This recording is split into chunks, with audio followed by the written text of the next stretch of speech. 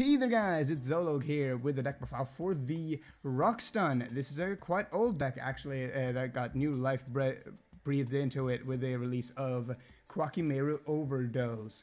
So what the deck did was essentially bring out these Koa'ki Meiru monsters, the Guardian and the Sandman and Wall to be exact, to keep your opponent out of the spells, traps, and monster effects. So basically it has like this little Shockmaster engine built into their monsters, which is really cool. However, they need to tribute themselves in order for things to go, in order for them to like stop things.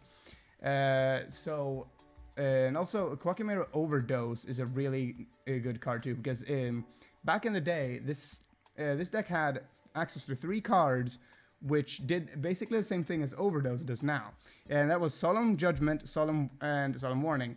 Now, back in the day when this deck was played, Solemn Judgment was at 1 and Solemn Warning was at 2. So this guy kind of replaces that, and it's actually better than those cards because this guy can stop multiple monsters in one go. Say it upon Pendulum Summon something or play Soul Charge, you can activate Overdose effect and just negate that and destroy all of them, which is really cool. And he also sits on a 1900 body, just like the rest of them, which is really, really awesome. That they can just sit and be huge beatsticks. I mean, heck, one of the strongest main deck monsters of the format is Unukali, which sits at only 1800. So this deck can really stop your opponent relatively quickly. Unless they have like an answer to it right away, which they probably won't, considering this thing's gonna be normal summoned most of the time, so they won't be having like easy outs to it. So without further ado, let's go into deck profile and experiment as we go along. So first we run the triple Koa'ki Meiru Overdose. This card is just stops opponent's summons by tributing it. You need to also reveal one rock type monster in your hand in order for this guy to stay on the field during your end phase, which is quite easy to do nowadays. Well, in this deck, because all you run is rock monsters, so you're not going to be having too much trouble keeping this guy alive. Now, all the Koa'ki Meirus in this deck basically have the same effect, except that they stop different things. So Guardian here, I run triples of him as well. He stops monster effects and destroys them. So he's kind of awesome. So he's basically a Trap Tricks Trapple Nightmare on legs. Of course, we have the Sandman, which stops traps, and then we have the Wall, which stops spells. Then we have the Pachycephalo. This was like I guess the original version of the Koa'ki Meiru Overdose, because he destroys special summon monsters. And when he's face up, well, of course, he destroys special summon monsters. And while he's face up on the field, neither player can special summon. So he's kind of like a Vanity's Emptiness in a sense. But he's not going to be lasting for too long, but his effect to destroy everything that's special summoned is really nice to have. It's not like anything super awesome, this format, but it's good to have, and the stunning effect is really, really nice, especially when you have stuff like Guardian and Sandman and Wall to keep the stun going. Next, of course, we have the legendary Jujutsu Master. He's basically just something that spins things at the top of the owner's deck, and he also has pretty hefty defense at 1800. So he's gonna be a fat wall that just spins things back to the top of the deck/extra deck. Which means that nothing in the main deck is going to be running this guy over, which is really cool. I guess Shaddoll's could technically run him over with Dark Armed, but by the point that happens, you probably already have something like a Pachy or a Overdose already on board. So, yeah. Next we run the triple Block Golem. This is basically a way to get back 2 Koa'ki Meirus on board at the same time. Now, the Block Golem is actually a really good card, because if all cards in your graveyard are Earth, which, by the way, all the monsters in the main deck are Earth, and you're not going to be using your extra deck too much, and most likely you're going to be going for the Earth monsters anyway, just to keep the Block Golem alive. But yeah, you contribute him, then target 2 level 4 or lower rock type monsters in your graveyard, except Block Golem, and special summon them. But you cannot activate their effects during the turn they're summoned this way, which is actually a really good thing, because that means that these guys won't be destroyed during the end phase, which is why the Block Golem in this deck is so good. Besides going for Xyz's place, of course. Next we have the Neospatian Grand Mole. This is just to get rid of any potential dangerous extra deck monsters and things like that. Next, of course, we run the 1 Raigeki. Now, back when this deck was relevant, Darkhold was a 1, as well as Heavy Storm and Monster Reborn was also at 1. So this deck has kind of lost a little bit of its power, but it gained a little bit of it back with Raigeki instead of Darkhold, which makes this deck so much better. Next, of course, we run the Triple Diamond Core.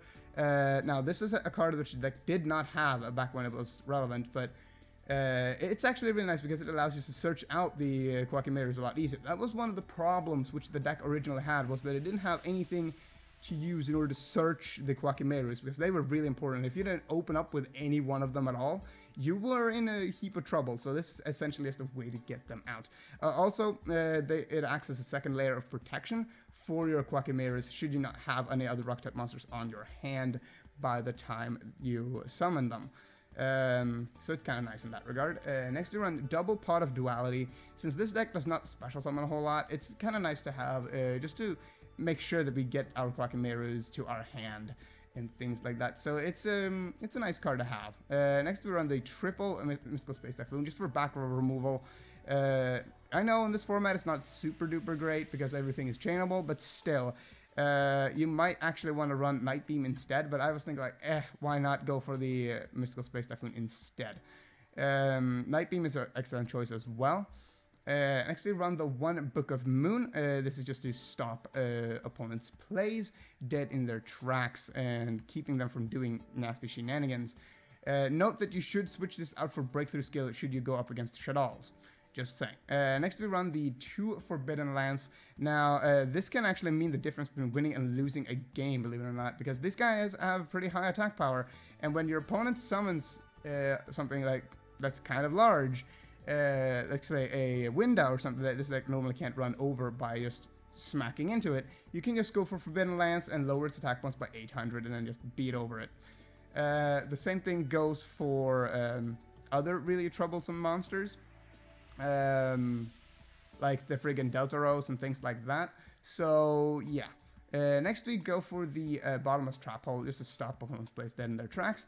Then we have the Phoenix Wing Wind Blast, deals with monsters that we normally can't deal with off the bat, and it also dumps things like the Overdose and Guardians in the graveyard for the Blockman play, Block Golems later down the road. Next we have the Double Dimensional Prison. Just to stop opponents from just walking over our monsters if their effects don't get to go off. So yeah, that's kind of important. Next we run the 1 Compulse just to stop opponents yet again and getting rid of monsters that we don't really want to deal with. And finally we have the Triple Call the Haunted just to bring back things like Sandman, Guardian, and Overdose during our opponent's turn, just to make sure that they don't do any nasty shenanigans. And finally, we run the 1 Wiretap to stop trap cards. Normally this deck ran 7 tools, but since Wiretap is a bigger and much superior card, we run this instead. As for the extra deck, we run the 1 Gemini Pearl just to run over monsters that have too high attack for us to deal with, through normal means, such as the Deltaros, basically. Next round, the Double Gargoyle Goliath. This card is actually really nice because it allows us to recycle our level 4 rock type monsters, which is basically everything besides the last 5, which is really, really nice to have. Also, all monsters we control gain 800 defense. Not necessarily that's super important, but keep in mind that that actually makes our Koa'ki really beefy, and it gets to sit on a friggin' it gets to sit on a 2100 booty, which is pretty big considering what it does. Next we run the 1 Ragnar Zero. This is in combination, of course, with the Fairy King Alverdage, just to keep our opponent's attack points lowered, and using Ragnar Zero to get rid of them and giving us additional draws. Next we go for the 1 Marrow Geist, just to get rid of monsters that get effects when they're sent to the graveyard. Next we run the 1 Silent Honor's Arc to get rid of big Xyz monsters that we don't really want to deal with, and in case they have something like a Blockman, Block Golem or something like that available. Next we run the 1 Giant Hand just to negate monster effects. It's basically an Xyz version of Koa'ki Meiru Guardian, but it doesn't destroy though. Also, it can't change the battle position, which is kind of nice. Next we run the 1 Heartland Draco to deal additional damage. Should we need that extra 2,000 life points of damage directly to our opponent's face, this is the way to do it. Next we have the 1 Castell to get rid of anything that is in defense position that Silent Hunters can't deal with. And also getting rid of other nasty cards that are face up on the field that deals that does things to us that we don't want to deal with. Next we run the 1 Diamond Direwolf. Just to, pop cards, basically. It's a neat little card to use. Next we run the 1 Steelswarm Roach. This is for additional stun, should we, need it. Not necessarily that it's super needed in this particular deck, because all the monsters basically do that by themselves, but just in case something happens to them, we can just go and make a Steelswarm Roach. Next we go for the Evilswarm Excision Knight, just to clean the board if our opponent outsources us or something like that, out-resource us, should I say. And then we run the 1 Daigusto Emerald to shuffle back things like the Overdose, the Guardians, and the Block Golems and things like that into our main deck again, and then get to draw a card off of that. And finally we run the Diamond Crab King to run over anything that basically will kill us if it has too much attack. Now, the only card in the that this deck really does not have a straight answer for is the Construct.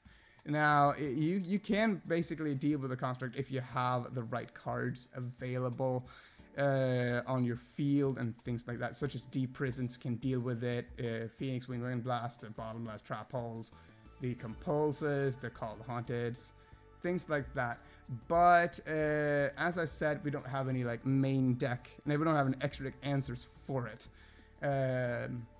Well, I guess you could technically see Arc and Castell as that, but normally they have a Winda already out on board, and we can't really do much against that now, can we?